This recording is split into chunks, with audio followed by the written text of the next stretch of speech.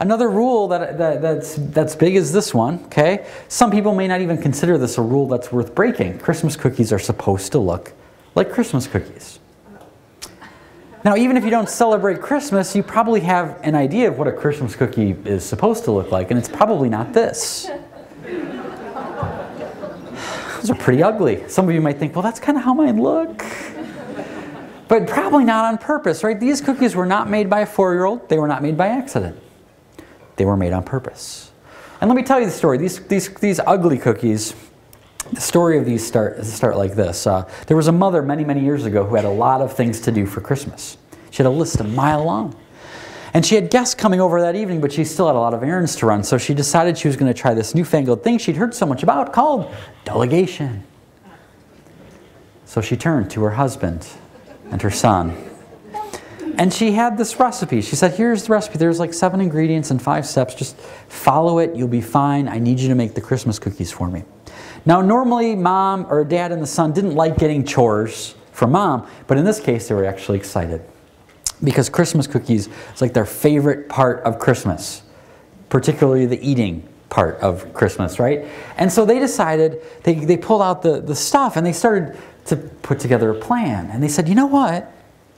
If we make these cookies as disgusting looking as possible, there will be more for us.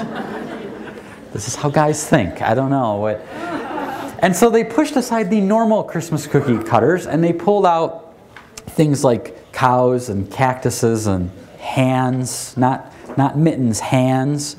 And they pulled out the food coloring and they went to town on these cookies. And when the mom came home, she about flipped. She's like, what in the world are these? What did you guys do? Didn't you follow the... She was freaking out.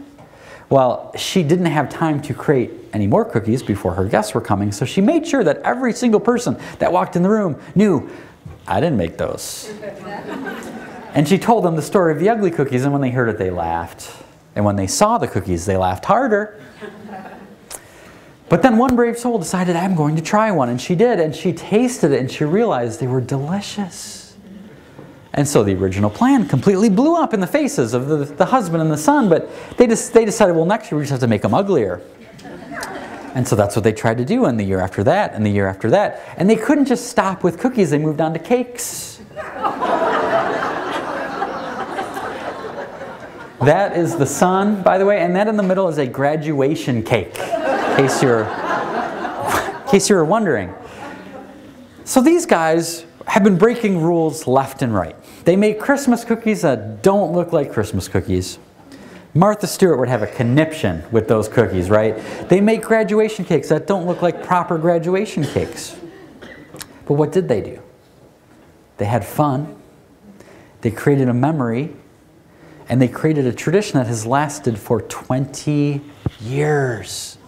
In fact, who do you think sent me these photos? The mom. The mom is proud of it. It's a family tradition. In fact, her mom, the grandma, recently asked for an ugly birthday cake. She made a request.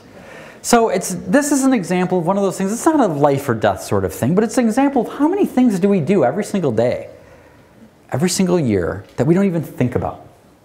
We do it a certain way because we've always done it that way, or our parents did it that way, or our teachers told us to do it that way, and it doesn't really have to be done that way. There's a million of these kinds of rules.